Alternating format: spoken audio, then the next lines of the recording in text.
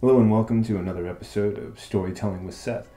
This is actually episode number 83, and I was lucky enough this time around to, in a matter of days, be connected with the creators of an amazing comic book series known as Space Bastards.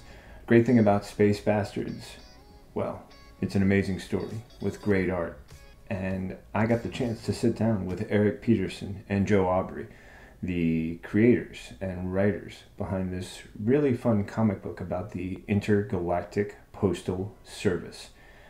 Intrigued? You should be. Join me now as I get the chance to delve into the first issue, explore so many of the elements that they have created in this futuristic and fantastic universe, and what might be in store.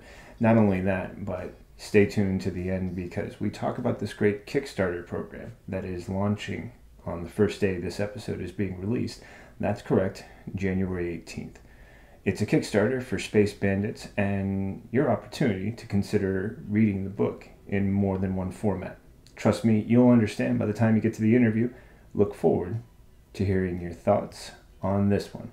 For now, without any further ado, let us dive into Space Bastards with Darick Peterson and Joe Aubrey.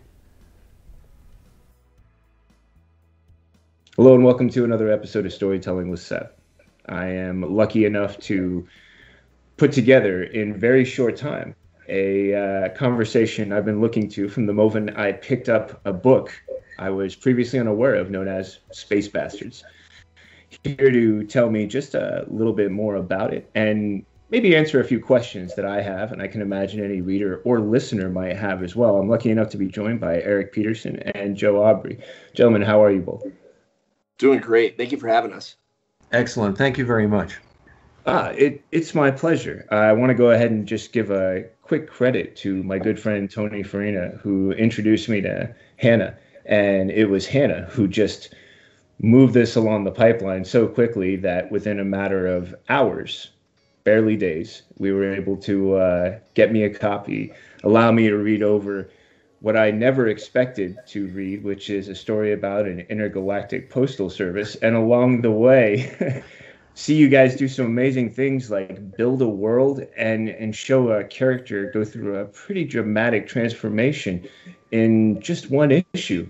Who came up with Space Bastards? Like, just let's get right into that. You know, it's a great title, but, does one claim that? Was it just a conversation? Did someone come up with Space and Bastards? Did someone come up with Bastards in Space and then flip it?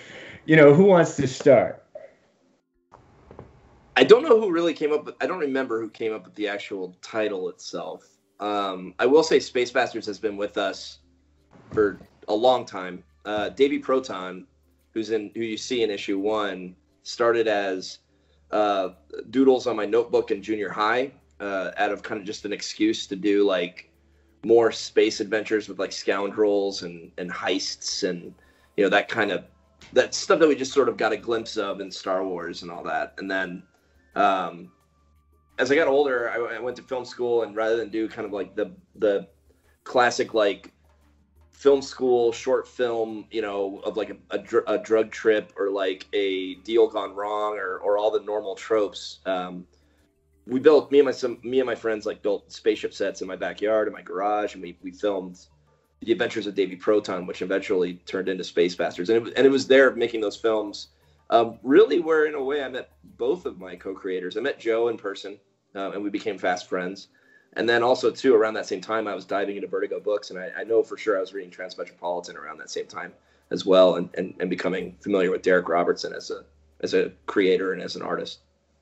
Thank you for bringing him into that, to this part of the conversation, because Transmetropolitan was one of those books that just, it was a lot of fun for me. I mean, it took a poke and a dive at every sort of future concept. You know, for me, there was just a great deal of consideration that I had afterwards for everything from cryogenics to all the topics and politics that was, able to address in such a really fun way. So then, David Proton, it sounds like, came out of this really fun, or Davey, which I'm sure will be fun to talk a little bit about too. It came out of these really great film projects. This whole idea of this character and the Space Bastards, and from that point, how then does one find a way to put them on the comic page? Well, these videos, these movies we were making, these short films, they never really met our expectations. We really could never make them into what we were really wanting. We had good actors, or sometimes we'd have decent special effects, but and sometimes the writing was okay, but it just never really congealed. And we were really limited by time and having to have a huge crew, or a lot of people who were agreed to do this for nothing. And at one point, Eric had already he kind of dabbled in comics and made a couple of comics, and we kind of talked about it and thought, well, we can just turn this into a comic book and maybe realize this in much better that way. And that's when it sort of took off, and we honed in on making it into a comic project, and got Darick involved eventually. Yeah. Okay. So you had moved into comics a little bit, Eric. Tell me about, just what that foray was like, a title that people may or may not have heard of, and what your experience was like informing how you could then use that to do Space Bastards. Sure. So I had started by doing like a one-shot when I was pretty young, just to kind of like see if I could do it, and printed like 100 copies and sold them and stuff, just to kind of like get, I've always been a comic book fan. I've been a screenwriter because I went through film school and everything, and I worked in TV, but I didn't really know.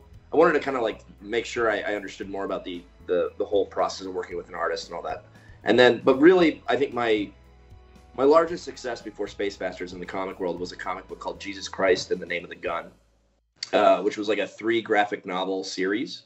The first volume, I worked with Ethan Nicole from Axe Cop, and then an artist named Ryan Cody on the second volume, and then an artist named Gabo on the final 3rd volume. So whole thing was like 400 pages. I learned quite a lot about production through that, and kind of what I would not want to do again in terms of writing, or like different pitfalls to kind of watch out for. Even though that wasn't the first thing I wrote, it was definitely, I think, the longest format comic I had undertaken at that time. And so I knew about that. I had met Darick around like 2010, like kind of in the midst of that, or maybe 2011. And him and I became good friends, and kind of casual friends there over the course of the years. And then Joe had asked me with Space Bastards when we kind of decided to dip our toes back in, but in the comic format around 2014 or so.